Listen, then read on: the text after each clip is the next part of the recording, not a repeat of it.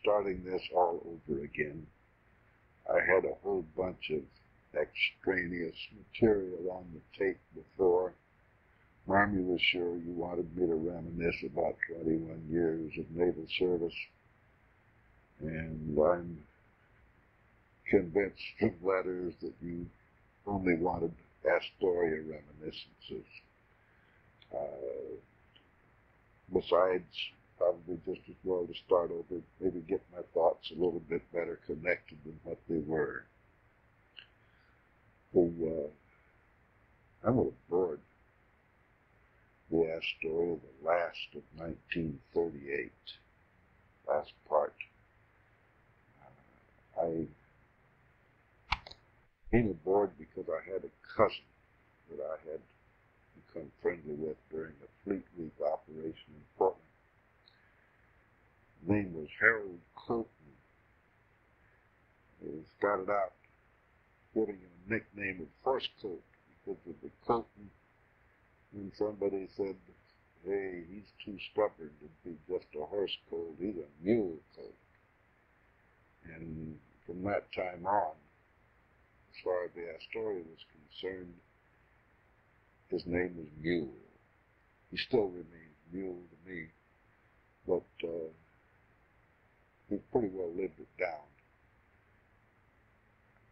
Other than that, I don't think too many people call him that anymore.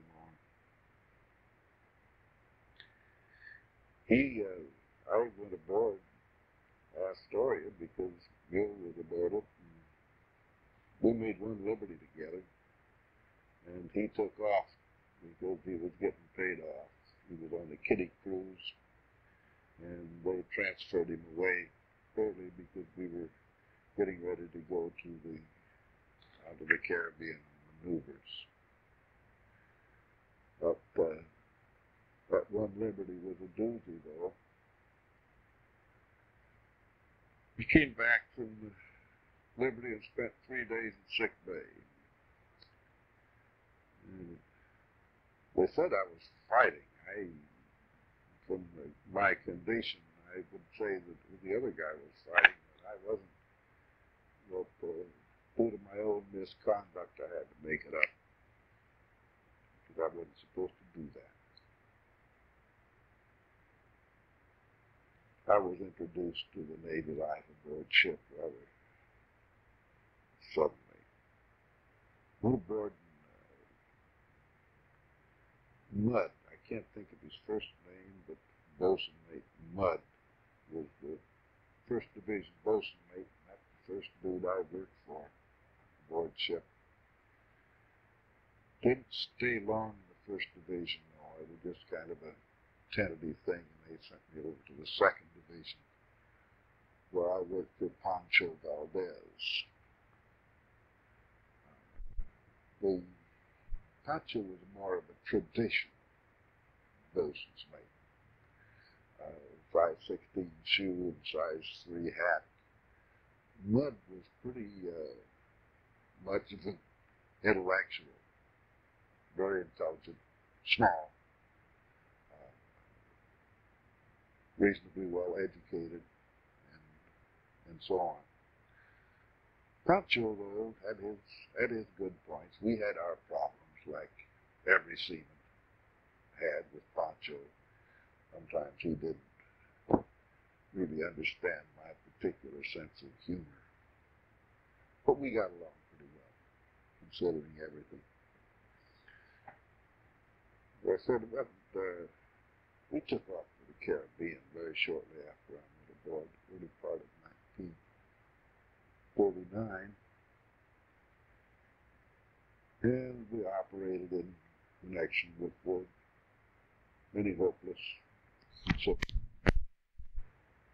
not an awful lot doing. We were at sea just about all the time we were there. I did get ashore one time in the Caribbean.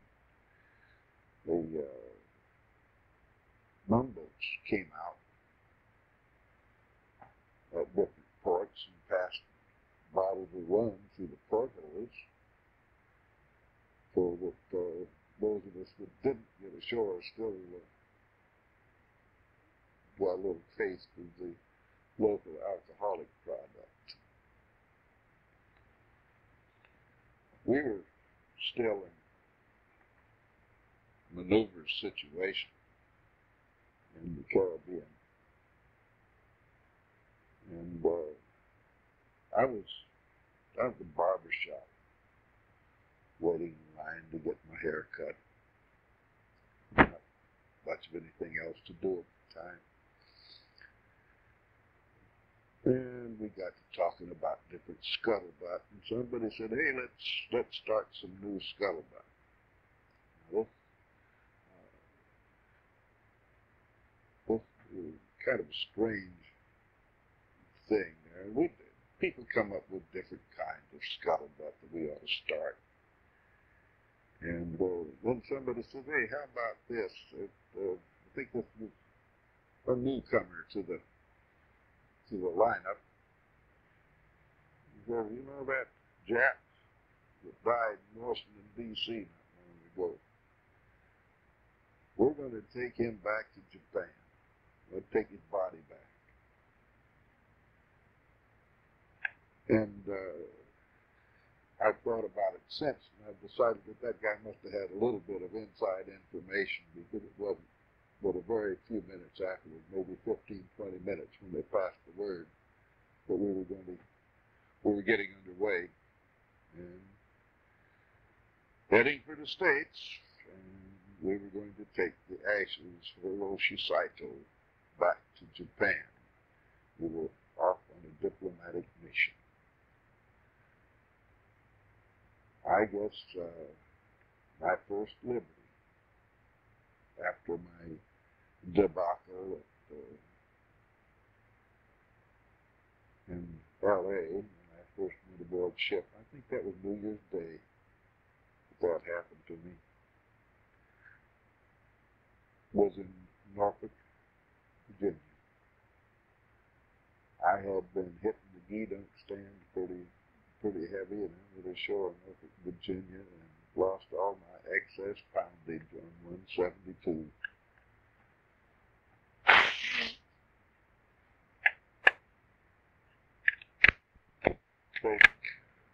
Well, from Norfolk, it was on to Baltimore, where we picked up Hiroshi Saito's ashes back through the canal, and then to Hawaii. No liberty in Hawaii, as I recall it, at least not for me.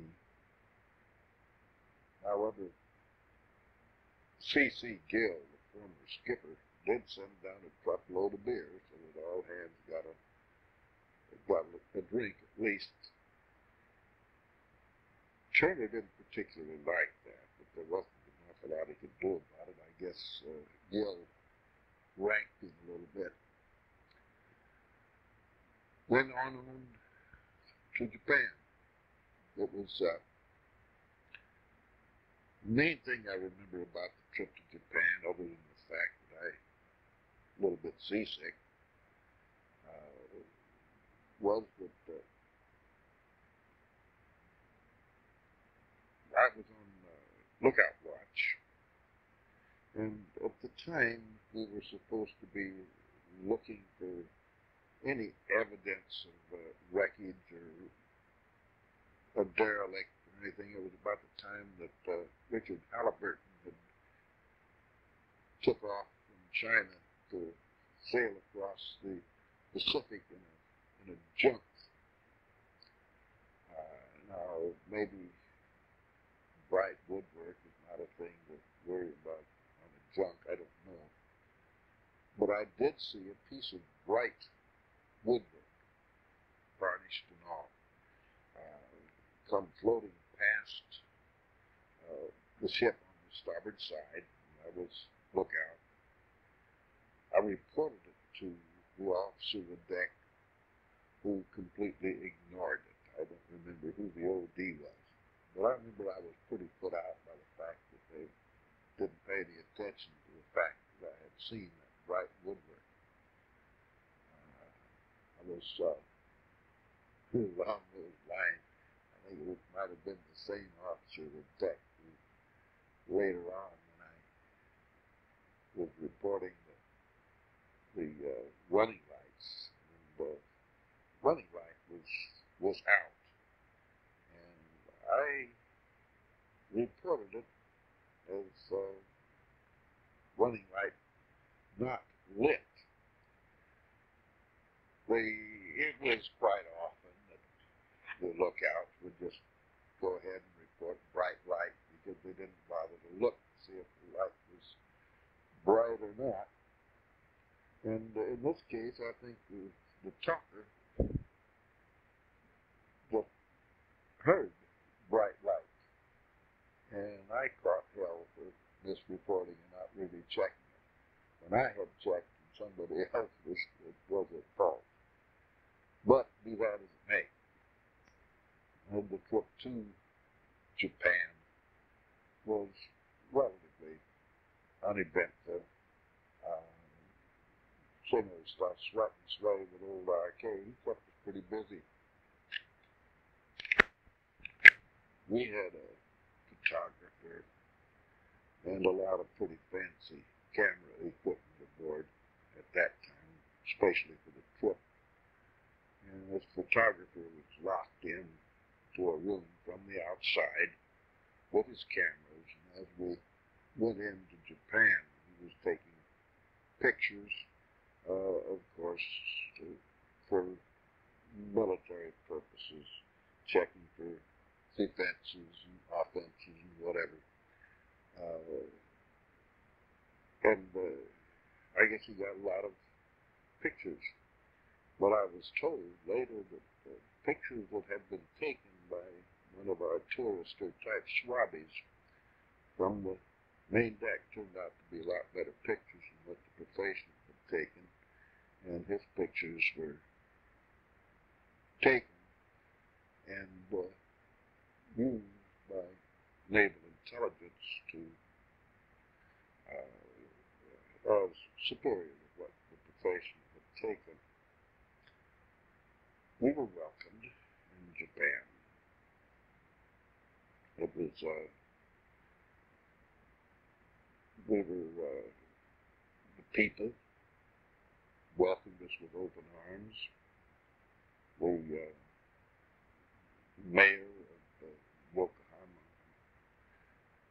had planned a big party for us with a woman for every man aboard ship, which I guess it was Captain Brew, who was the ambassador at that time, put a kibosh to.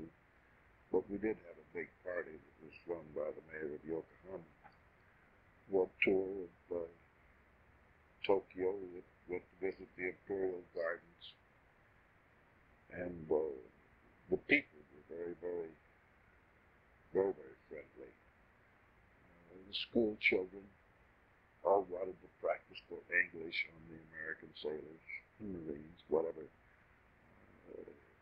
And so everybody was very nice. Everybody had a good time. Nobody got into any trouble except our beloved chaplain who got drunk and tore up the whorehouse. He told the police he was trying to convert those sinners to Christianity and save their souls.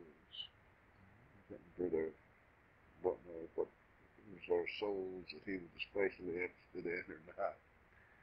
But he was the only one in the crew that did get into trouble in Japan. We had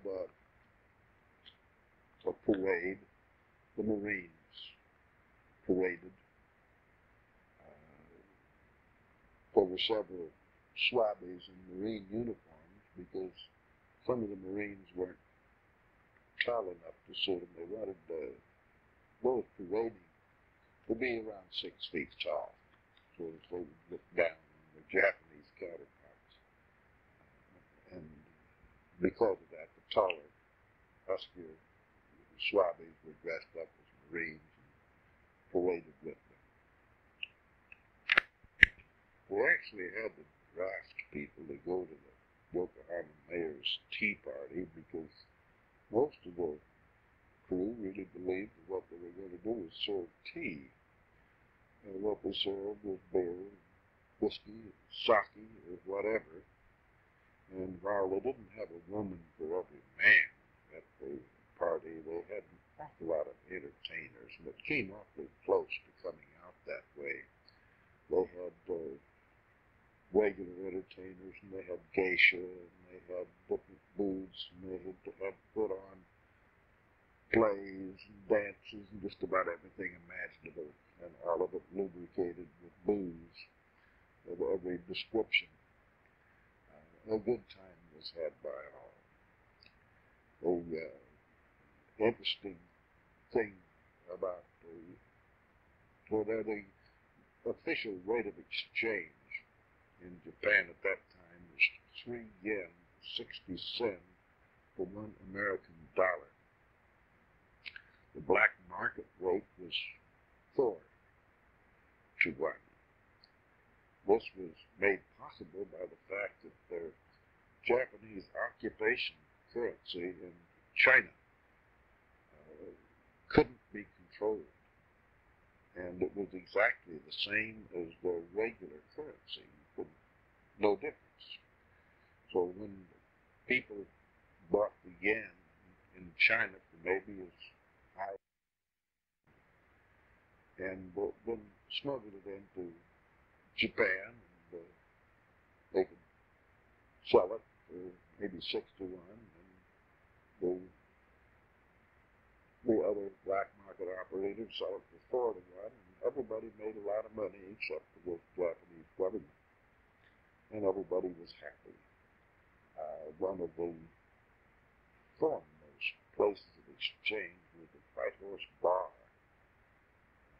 which was run by a retired Navy chief, who later turns out was ONI, and they got him out of there before the war started. But he, from my understanding, he spoke and understood Japanese quite well, and the Japanese patronized his bar quite a bit. The military did, and he overheard an awful lot that he wasn't intended to overhear. One of the nips who came along to escort Saito's ashes had written up a little English-Japanese dictionary for us to use to converse with the locals. And one of the Benjo's restroom, and I remember going into this gym now, and I had to go. I'd been drinking beer. I decided I'd try out my Japanese with a real hearty Benjo rubber when I'm Deska. And although I don't think I said it quite that well at the time, but the guy indicated where the restroom was. Well, I went to the restroom, and then I went in there. There was a woman in there, squatting over what we called the slot shot. I said, oh my God, I'm in the wrong one. So I go back and ask the bartender again. He indicated that was the right place. So I went in there again. The woman was still in there, and I noticed that there was also a urine in the place. I thought, well, maybe she was in the wrong place. I didn't find out until later that the restrooms were all unisex at that time, and nobody thought anything of it, that men and women were using the same restroom at the same time. But another little language thing, I was talking with a Japanese girl who spoke pretty good English, barfly, sitting in the booth drinking, and she was talking about Japanese words and American words. She fingered my undershirt, and she asked me what that was. And I said that was a skivvy shirt. So she thought that was very, very funny. Skeevy, skeevy. Which, skeevy had a little different meaning. It was years later when I found out that how come our skivvies got the name of skivvy shirt and skivvy pants. When Japan was first opened up, the sailors found that they could, the Japanese women really liked that military underwear, and they would trade their underpants or their undershirts for a piece of tail, and which was skeevy. And as a result, the Japanese started calling the underwear skeevy pants and skeevy shirts. They came by their name honestly, and it wasn't nearly as humorous as that guy thought it was. He didn't know the whole story either. In any event, as they say, after a pleasant stay, tired but happy, we were on our way to China. On up to Shanghai. And we anchored out. We got to Shanghai. And another little interesting event that occurred at that time, we had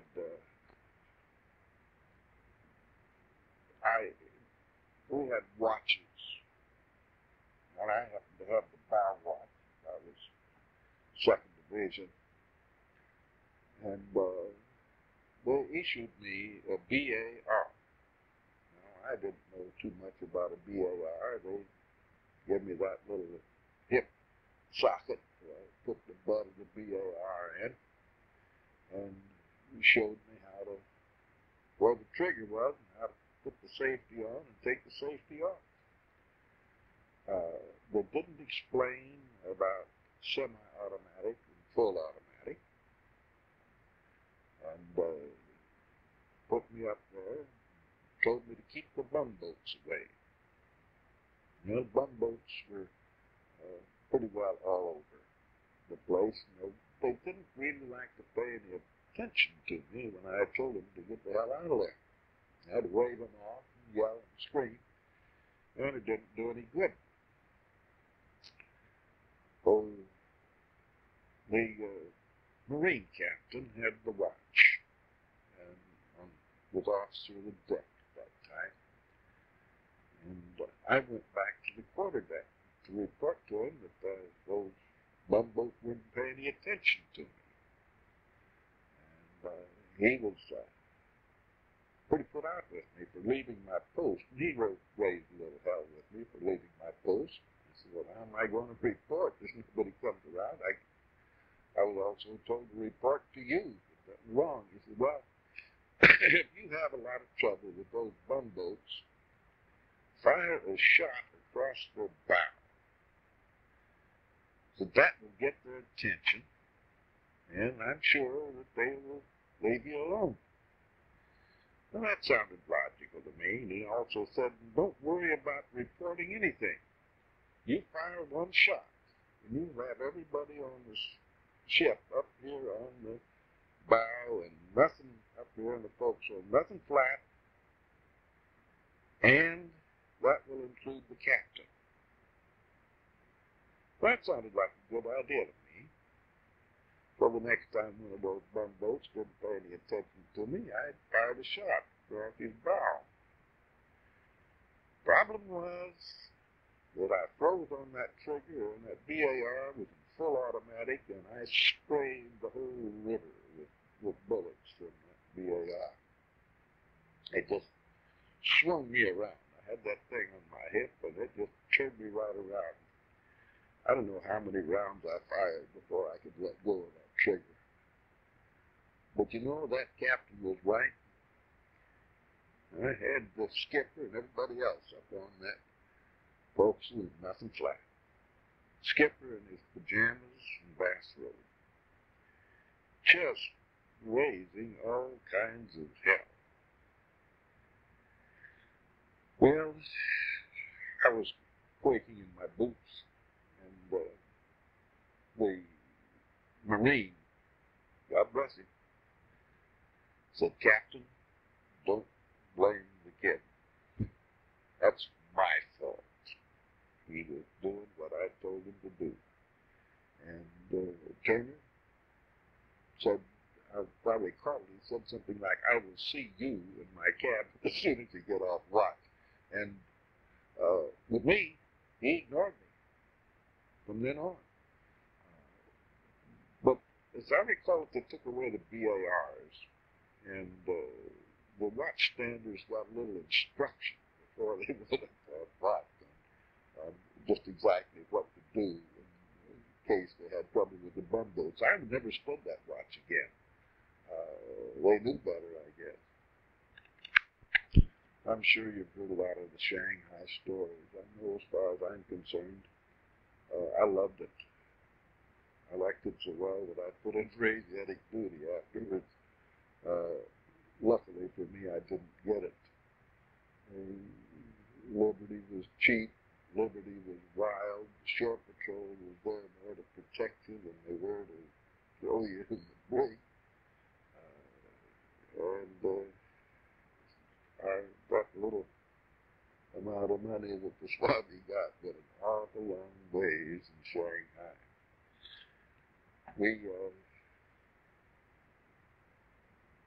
Here again, everybody had a pretty good time in Shanghai. We took off again. Hong Kong, that's again a little bit different. Had still Chinese, still pretty reasonable, but not quite the same as Shanghai, but still a lot of fun. Had a real good time. At that time, the Wan Chai district was pretty much off limits, but Swami could still make it down to the Wan Chai district. It was pretty, a lot of the pirates and smugglers and so on that hung out in Wan Chai district, and it could be pretty dangerous for the Swami himself to be messing around in. But we still managed to get down there and get away with it mostly. I know I did. I never got picked up by the patrol. Oh, I got acquainted with a limey while I was there, and went out to visit a ship, a British battleship, and I don't remember which one. But I'm going to take a look around, see how the other our limey counterparts lived, and I had chow with them. I don't remember what it was, but it wasn't all that great. And I was getting pretty anxious. I wanted to go ashore. He says, "Well, what's the use of going ashore? Because you'll go over too soon, or you're going to spend your money too soon." And he says, "I got been saving his grog." And he didn't say, well, he said, plenty of rum. He's got lots to drink. And well, you know, booze isn't everything. There's other things that you do ashore that you can't do aboard ship. He says, "Oh, that." Well, I say, and he called over another one of those Swamis. He says, "Hey, take the Yank friend over there in the casemates and fix him up." I was pretty much appalled by that. I had a funny look on my face, and he says, "It's all right. He's mine." I went ashore alone. Anyway, he stayed aboard ship, and I went on ashore and had my fling. I did one of the dumber things with my life. I put to Hong Kong. We patronized the local money changers. Nobody went to banks. They went to the money changer out on the street. They changed from American currency to Hong Kong dollars and vice versa. And we were getting ready to leave, and I was swapping my Hong Kong dollars back to American dollars. In the course of the exchange, they gave me a silver trade dollar. I looked at that. It looked just like a regular American dollar, except that it said trade dollar on it. Well, I wasn't going to put up with that kind of stuff. I'm not going to accept a trade dollar instead of a regular dollar. So I made them give me a dollar bill for it. I think even at that time, the trade dollar was worth something like 500. Within a very short time, it was worth 1,000, and God knows how much it's worth right now. Of course, I wouldn't still have it right now, even if I'd known at that time. I'd have traded it or sold it for something long before now. But I had in my hands a real, honest-to-God, silver trade dollar, and made them take it back and give me paper money. From Shanghai to Manila, which there's probably been plenty said about Manila too, and all the stuff about our chaplain causing the problems that he did in Manila, holding up the ship and so on, which was his eventual downfall. The Philippines was never one of my favorite places, although I did have fun in the Philippines too. I seemed to manage to have fun and get drunk just about any place we went. But there's not much to be said about Manila. I visited the longest bar in the world, the Santa Ana Cabaret. Went to one dance hall. It was out in the boondocks. I remember it was not very well patronized by Swamis. Mostly the Filipinos that went there. And they had their check room. They made them check their